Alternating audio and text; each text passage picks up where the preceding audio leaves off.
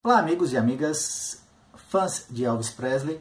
Hoje eu trago curiosidades de atores que interpretaram gênios e super-heróis nos seriados dos anos 60 e que trabalharam em filmes de Elvis Presley. O primeiro que eu apresento para vocês é Bill Bixby.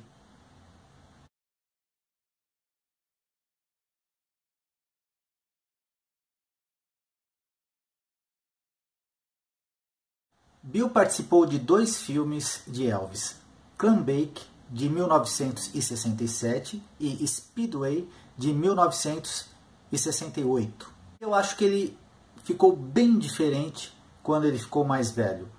Ele novo é outra pessoa totalmente diferente, na minha opinião.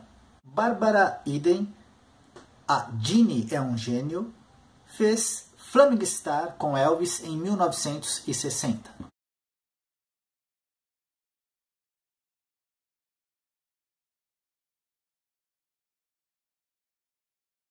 Agora a minha predileta, Yvonne Craig, que participou dos filmes Caipira Não Se Brinca, de 1964, e Loiras Morenas e Ruivas, no ano anterior, 1963.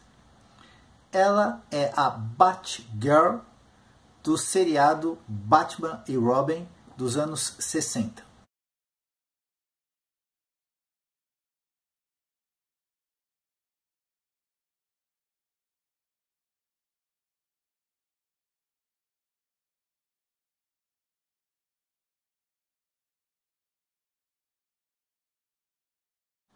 Runaway.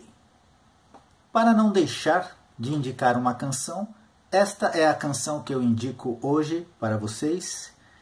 Elvis diz: como eu caminho ao longo de mim, desejo saber o que deu errado com o nosso amor, um amor que era tão forte.